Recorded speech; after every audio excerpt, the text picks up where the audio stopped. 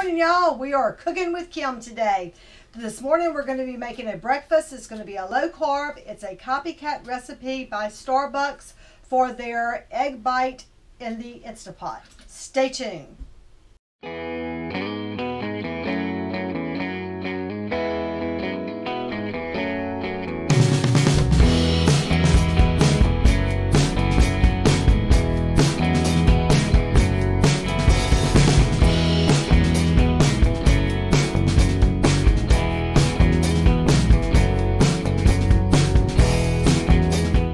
Okay, so we are back.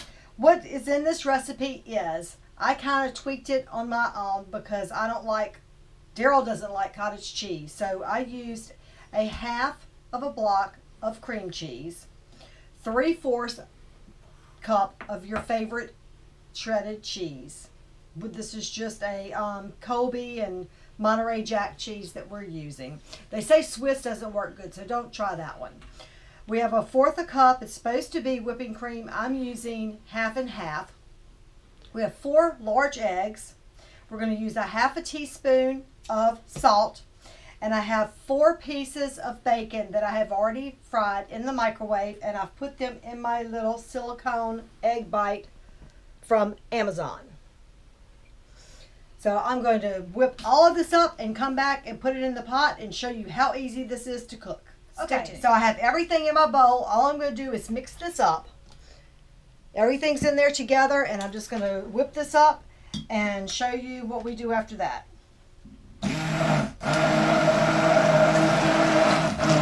I'll let my cream cheese kind of come to room temperature.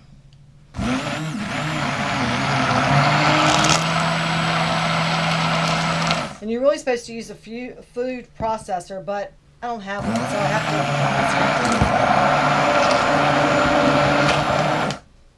But I've made these, and I would think that it would be good if you had time. You could actually put like some spinach in there, or you could do some mushrooms, but you would have to kind of saute them because you don't want all the water in there because it would overflow.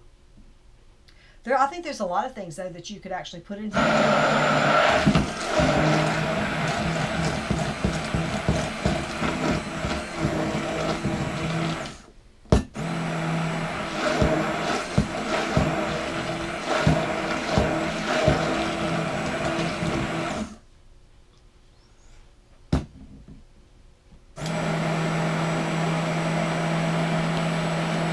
That way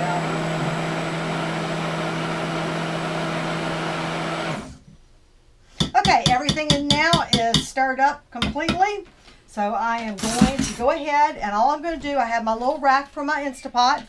And I have this, like I said, this is really good. You can also, I've been looking at some recipes, but we're low carb, and so we really can't do it right now.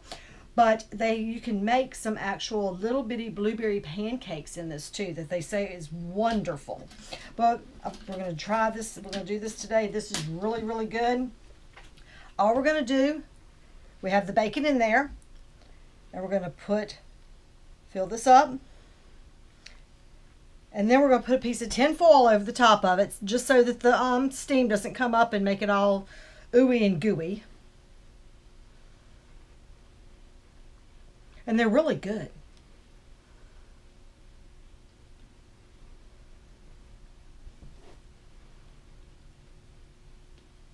Alrighty.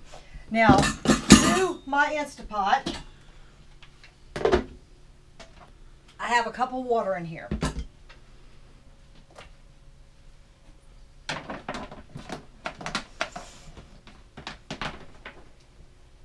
And this is just so easy to do. The worst part is frying the bacon. But I mean, you're putting that in the microwave, so it really doesn't matter. Now, we're going to put our egg bites on the tray to make it easier to handle, to pick them up. I'm going to take a piece of tin foil, and I'm going to put it over it. You don't want to do it tight, just loosely, just enough to cover it so that that water does not come in here. Now I'm going to put my lid on. Ooh. I'm going to put it, I gotta have my glasses here. We're going to put it to steam, and we're doing 8 minutes And we have the vent off so that's sealing. And once it comes up and it cooks for 8 minutes, we're going to let it do a natural release for 10 minutes, and I'll come back to you, and that is it. And they're so good. Okay, peeps, it is through. I'm going to go ahead after the 10 minutes, and it has actually dropped. So we're going to turn this off.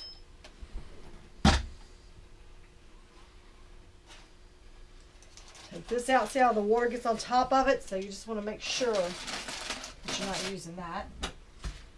It doesn't go in there. And we are going to do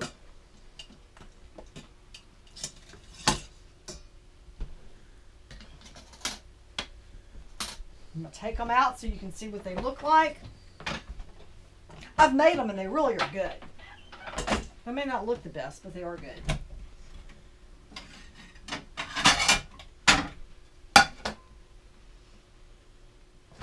But I highly recommend getting one of these from Amazon. And see all the bacon in the bottom? And like I said, all it is 4 eggs, a half block of cream cheese, 3/4 cup of your favorite shredded cheese, a half a teaspoon of salt, and a 1/4 cup. I used the actual half and half instead of whipping cream, and it comes out great. I love them. 8 minutes in the Instant Pot, and then 10 minutes under release, natural release, and they're done. Let me cut one and show you what it looks like.